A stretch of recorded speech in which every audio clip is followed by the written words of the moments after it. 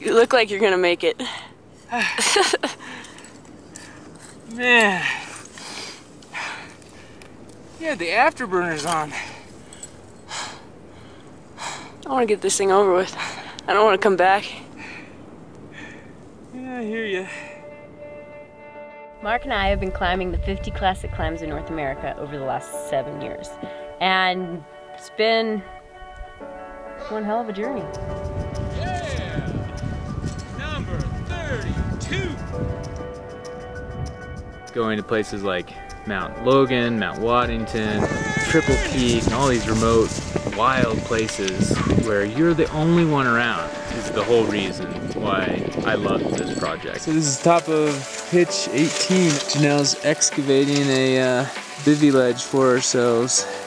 Tomorrow morning, if we can keep going, it's time to do some more egg climbing.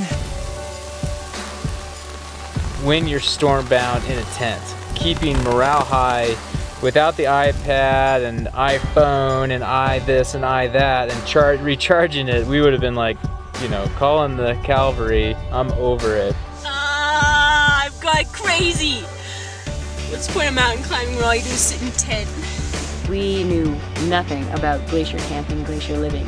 We flew up to Alaska and ran around trying to figure out how to charge these cameras that we were taking onto the glacier. Alright, so here's our super geeked out system. We have solar panel to our 60-pound car battery. And you have that little white box, makes you not overcharge your car battery. Plugs in to the 12 volt, to the inverter. It's fun to see the progression and to see where we are now. And we use these Gold Zero products that are all compatible, they're lightweight, and they're easy to use. One day at 14,000 feet, I went around and did some interviews of what people were using for their solar power.